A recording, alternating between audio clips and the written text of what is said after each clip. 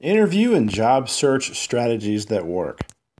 I found a new resource today, and it's for those remote workers. I've seen, a couple websites, right, obviously, but this is a new one. The website's cybercoders.com. I'm actually very pleasantly surprised that there's so many remote positions available on their site. So why am I even telling you about this? What's the reason why? So in a couple of years from now, I think remote work is going to be the norm. And now is the time to get those skills.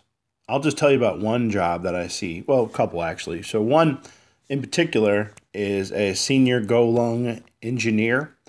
So if you don't know what Go is, or Go language, it stands for, it's Go language. Google uses that as their language. They have their own language, as Google has. It's called Go.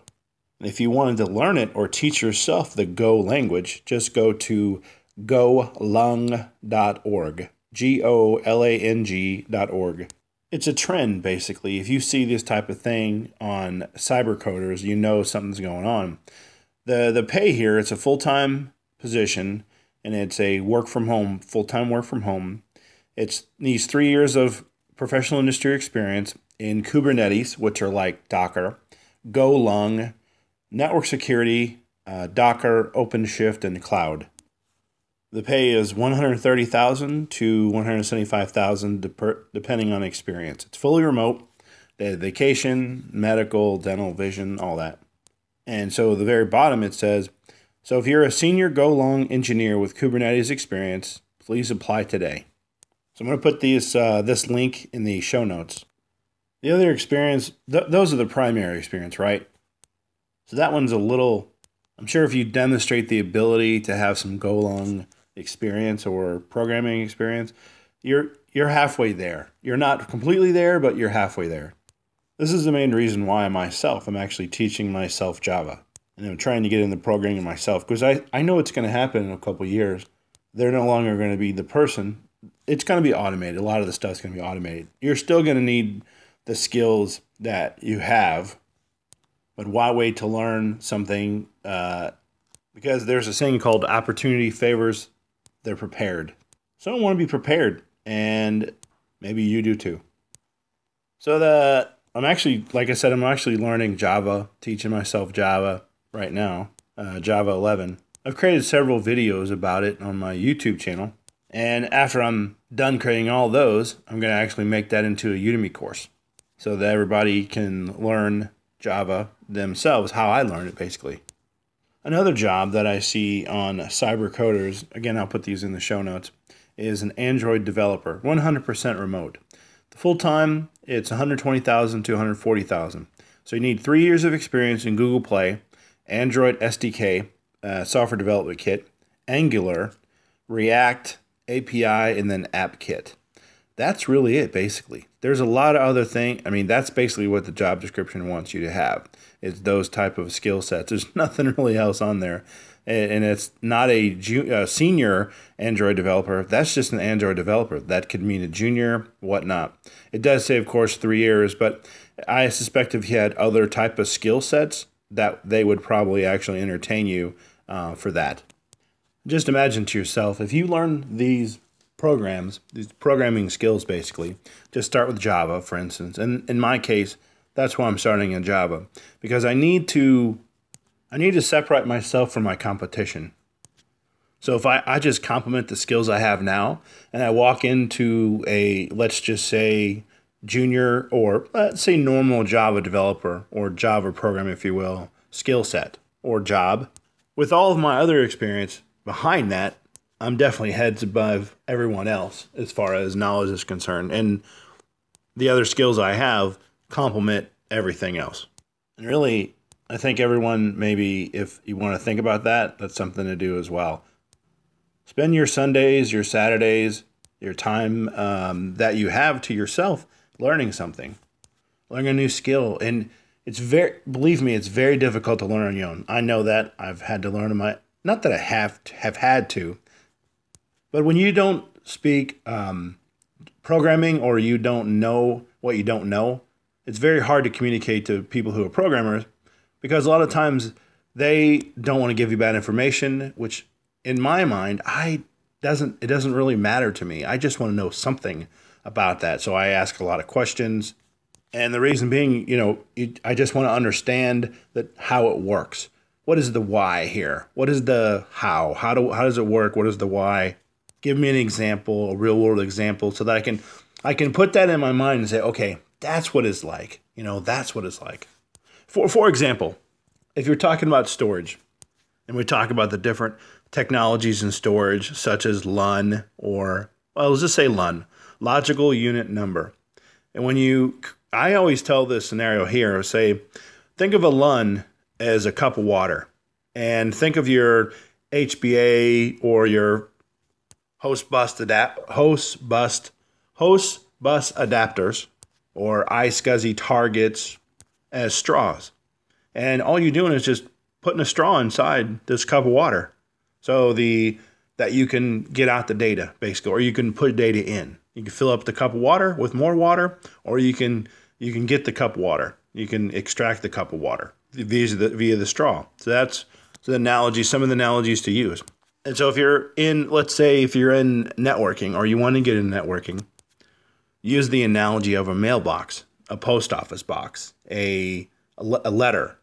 A letter has a to and a from. An IP address has a to and a from, essentially. It'll say, I'm going to this website from this IP address, right? It's going to Google or wherever.com from a source to a destination. And the mail carrier has different departments or autonomous system numbers, maybe different towns. That could be considered a autonomous system number.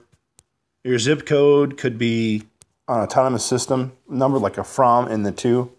In the same way that email or traffic gets transferred from one point to the other through a router, through a switch, etc. The same holds true for a piece of mail, a letter. It goes from your house or the post office to the other post office, destination post office, then again to the individual's home or the business. And if it's a certified letter, that's the same as, say, a encrypted file. You could say that, something like that. If you think of it like the analogy that way, good point. Your cell phone, it works exactly the same way.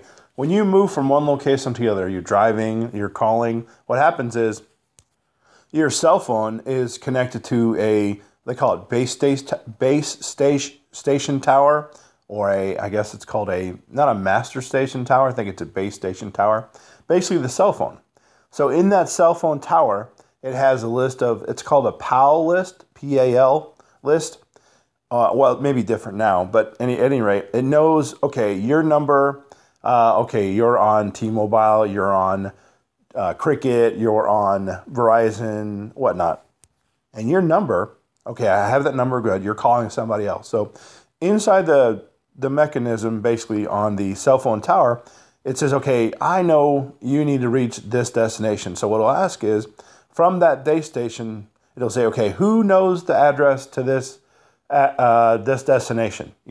For instance, let's say it's an area code. Okay, it has an area code. It has the first 3 digits. Okay, I know somebody else has the digits of that. So what happened is either the base station tower knows that, or another base station tower knows it. It'll go to the other base station tower and says, who knows this number, or where's this number at? And it'll route that call to the end customer, whoever the end person is. And it does that through, series of switches, like its own type of switching basically in the microwave network. It's obviously a lot more complicated than that, but that's just analogy, a quick analogy that maybe you can understand if you don't already understand this. I think I've made mention in my podcast earlier, it's very hard to do it on your own. And if you have a colleague or a friend or even a Facebook group that you can belong to, that would actually, help you learn this type of stuff and not basically judge you why you don't know this, or try to fill your basically your eyes are glazed over because they're talking so fast, or they're talking about this and that and the other. And you kind of just break it down for you, like, okay, this is how it works. It's very interesting. It's very hard to actually get those type of people who are, some of them, they're like, well, I did the hard work, and why should I teach this person and know what I know? You'll get those type of people. That happens. And of course, then you'll get the technical trainers. I would probably start with a Udemy course, because everybody in that course there's one goal. There's a trainer, and that one goal is to learn, let's say Java, for instance, or whatever it is, Kubernetes or Golang. So you have a collection of individuals who want to learn the same thing. And ask the trainer, what resources are out there for me? How can I make this simple for me? Do you do one-on-one coaching? Those are the type of things you may want to ask. You may be stuck at a point. For instance, I know in Java, some of the operators, or there's it's like a exclamation point equals 0. For the longest time, like, what does that mean? And that means unequal to 0. Basically, it's like number 1, or let's say 7, little ampersand, which is the and symbol, 8 and 2. So 8 goes into 2 how many times? Unequal to 0. And so what happened is, on the end of that, there's a question mark, and then there's like, if true, put, true, or if true, put this, and then if false, put this. And what it is the and symbol is like dividing. So 8 divided by, goes into 2 4 times. Is there a remainder? Meaning the exclamation point equals 0, it's unequal to 0. Is it unequal to 0? No, it's not. It's 0, because 2 goes into 8 4 times with no remainders at all. 0, nothing remaining, right? So is unequal to 0? No, it's not. So that would be false. And that's where that comes about. You can see how complicating that is. So I'm just going to post these jobs that I see on Cyber on the show notes. So that may be something to strive for. Or if you're already there, maybe something that you want to take advantage of. So I'd like to thank everybody for listening to this podcast, and have a great day.